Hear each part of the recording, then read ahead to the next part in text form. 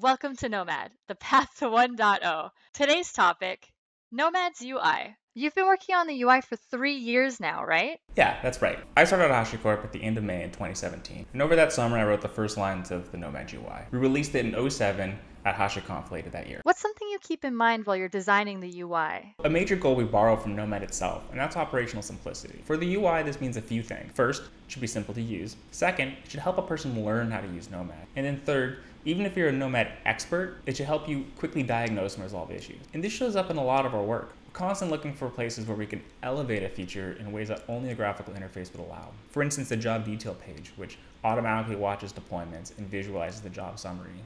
Or allocation exec, which is just a WebSocket under the hood, but it feels like a native terminal.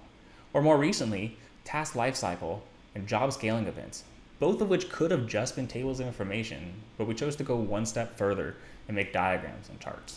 Can you share a favorite moment with us? Yeah, so I once received feedback from someone that Nomad is their only DevOps tool with the UI they'd prefer to use. And for someone to choose the UI over the CLI, well, that's exactly what I want to hear. That's a really cool thing to accomplish. So, with Nomad 1.0, what does it mean for the UI? With 1.0, I think the UI is truly coming into its own. We're releasing the topology visualization, which we've been designing and developing in the open with the community. And it's a feature that couldn't possibly be achieved with the CLI. We're also shipping another feature that has a UI first experience and underscores team collaboration. But you're going to have to wait to hear more about that one. All the more reason to sign up for the launch event. Thank you so much for joining us.